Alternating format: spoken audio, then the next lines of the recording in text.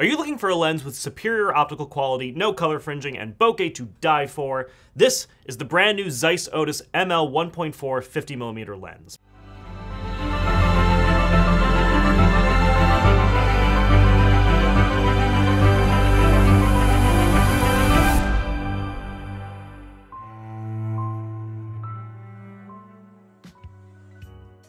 Now, the Otus line has been around for a minute, but this ML 50mm is the first Otus lens built from the ground up for full-frame mirrorless cameras, in this case for Canon RF, Nikon Z, and as well as Sony E-mount, which we have here. Now, we only got hands-on time with the 50mm, but Zeiss is also releasing an 85mm f1.4 Otus ML lens as well, which we're hoping to try out as well. Now, the Otus lenses have been renowned for their image quality above all else, and I do mean all else. These lenses are an investment, they're hefty and premium build quality lenses, and they're strictly manual focus only. They do not autofocus. In other words, these are not lenses you bring out for casual snapshots. They are lenses designed for intentional shooting where you are fully controlling every aspect of the image you capture. But covering the basics real quick, both lenses are full frame coverage primes with a maximum aperture of 1.4, giving you excellent low light performance and preposterously shallow depth of field. Focusing is smooth and extremely accurate with a minimum focusing distance of just ½ meter, and via a small screw near the mount, the aperture can also be clicked or declicked. Now, if you were familiar with the Otus lineup before, none of what I've said so far has been surprising, but if you're new to this lineup, then we have to discuss the aspherical lens elephant in the room.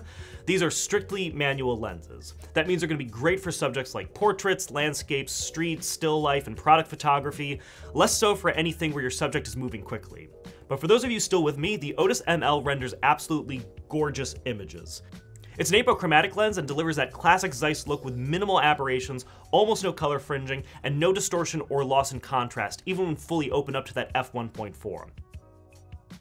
The lens has an all-metal body and a 260-degree focus throw, which also makes it a great option for cinema applications. In fact, Zeiss even makes a custom lens gear ring just for this purpose. Now, physically, the lens is actually a little bit more compact than the previous versions, but it is still a hefty boy. It weighs 1.5 pounds, and it measures in at 3 by 3.9 inches. And like I said before, it is built like a tank. I can't recommend specifically using it to nail something in if you've misplaced your hammer, but you probably could. Now, additionally, Zeiss states that the 85mm Otus will have all the same imaging features, with the only major difference beyond the obvious difference in focal length being the physical size of the lens itself and the focusing range. So the proposition for the Zeiss Otus ML lenses is pretty straightforward.